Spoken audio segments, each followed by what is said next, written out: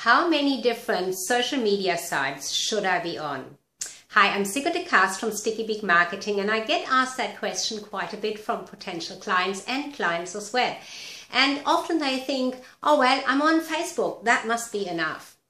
Well, this is how to determine how many social media sites you should be on.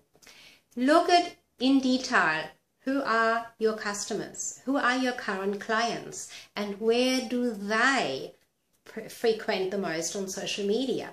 Are they really all on Facebook, or do they also go to Instagram? Do they like Pinterest? Do they also go to Google+, which some people still think is not that often used? However, it is, and it does give you a lot of power. So you need to look at where your current customers or clients are. Then you can determine on how many social media sites you should be represented and which are going to be the most powerful ones for you to connect with your audience. Makes sense, doesn't it?